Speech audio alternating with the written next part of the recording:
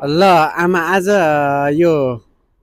उमी होतारो भन्ने एकदमै पपुलर ठाउँ समुद्रको बिचमा जानको लागि हामी आइएको छ। अब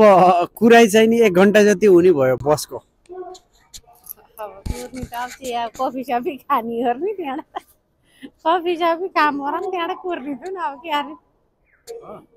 जाम अब कफी खाएर त्यहाँबाट कफी खाएर जाने के छ थकाइ लाउने गर्ने त भएको छैन। थकाइ त लाग्यो नि तर टाढा टाढै रहेछ बाबु अझै 45 मिनट लाग्छ भन्दा त टाढै हो यहीँ कतिवटा ट्रेन फेरेर आइयो मेरो बा अब यता पनि समुद्र उता पनि समुद्र बिचमा चाहिँ नि उमी होतारो टाढा आइछ क्या है विपत्तै टाढा आइछ यस्तो भने या त पर्थेन यत्रा ट्रेन कति फेर्दै आउँदै गर्दा अझ फेरि बसमा 45 मिनट भनेको थोरै होइन कि धेरै हो। बुवा अब हेर्नु न अब उमी होतारो भन्ने ठाउँमा जाँदैछौँ। अब बस फेरि अलिकति लेट भयो भने 1 घन्टा 1.5 घन्टा कुर्न पर्ने रहेछ यस्तो रहेछ। अब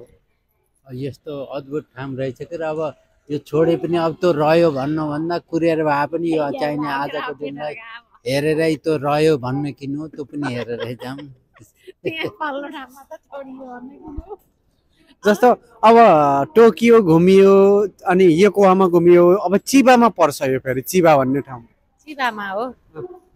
चिबा भन्ने एउटा हेरेर त्यहाँ जाम अब राको त्यहाँ यो त पनि किन छोड्ने सबैको त्यहाँ गएनौ भन्दाखेरि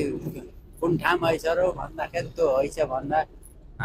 त्यहाँ पनि पुगौँ न। अब यहाँ चाहिँ आइयो अब 1 घन्टा बस कुर्नलाई चाहिँ ढिलो मानेर झ्याउ मान्न भएन आउँछ बस त्यहाँबाट हेरेर त्यो ठाउँमा जान भनेर उहाँले हिँडियो भने हेरेरै आइपुगौँ केही पनि। अब यो भ्याएपछि कहीँ घुम्न मन छ अब छैन अब भइसकेन कतै पर्दैन अब घुमिन्न अब सब मेटियो अब हामीले देख्न पर्ने देखियो अब घर जाने बेला पनि भयो ठिक छ सबै लयौ अब जताततै आजको एउटा किन छुटाउने हो भनेको त्यही भएर अब हिँडिन्न भोलिबाट। दर्शकबिन तपाईँहरूको लागि उमी होतारो भन्ने ठाउँ कस्तो रहेछ त जापानमा समुद्रको बिचमा भन्ने बारेमा आज हामी तपाईँहरूलाई देखाउँछौँ। अब किनकि अहिले हामी जाँदैछौँ त्यो ठाउँमा घरबाट हिँडेको पनि कति भयो घरबाट हिँडेको कति घन्टा भयो कति घन्टा भयो 2-3 घन्टै भयो कति घन्टा भयो 2-3 घन्टा त भयो भयो बिहानै जो हामी कति 10 बजे हिँडिएको थियौँ जस 2 घन्टा जति भयो। अब 1 घन्टा भनेपछि 3 घन्टाको बाटो लगाएर हामी हेर्न जाँदैछौँ पक्कै केही नभइकन त यत्रो टाइम है। अब फेरि यो बसमा टिकट काट्नुपर्छ टिकट काट्ने हो एकजनाको 1100 ए बा 1100 हो टिकट काट्ने ओ टाढै आइछ बाउ टाढै आइछ के टाढा भए हिँडिहाल्यो जानु पर्ने है